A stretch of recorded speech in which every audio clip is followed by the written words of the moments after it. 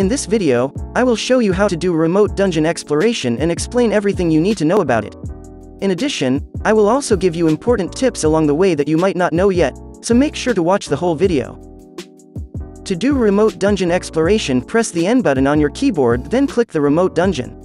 In here you have to select the mission and send hero mercenaries using gold, or if you don't want to spend gold every time you want to send hero mercenaries in the remote dungeon, you will have to buy it from the community point shop from the Heraldry Scholar NPC in town.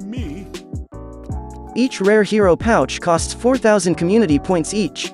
After purchasing the item, you will get random rare grade heroes, and to register the hero mercenary, press right click, and it will be registered right away.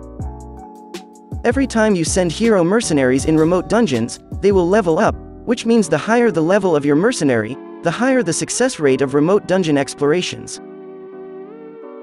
Each time you clear a remote dungeon mission, you will be awarded with adventure box containing gold, high-grade garnet, high-grade essence of life, and an exploration awakening potion, which is used to increase the success rate of clearing remote dungeon missions.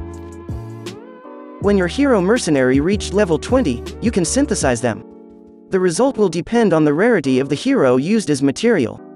For example, synthesizing 2 rare heroes will result in 1 epic hero, and 2 epic heroes will result in 1 unique hero.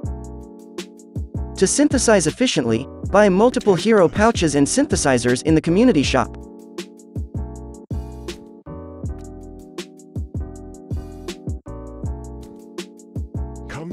Important note: you must synthesize the same heroes which you have a duplicate in your inventory.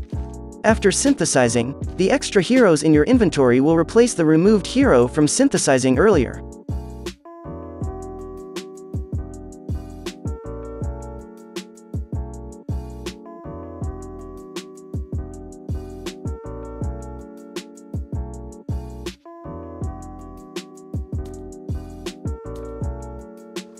That's all for this guide. If you enjoyed the video, please hit that like button, and don't forget to subscribe to the channel, so you don't miss any of my new videos. And also, if you have any questions, feel free to ask me in the comment section below. Again, thank you for watching and see you in the next video.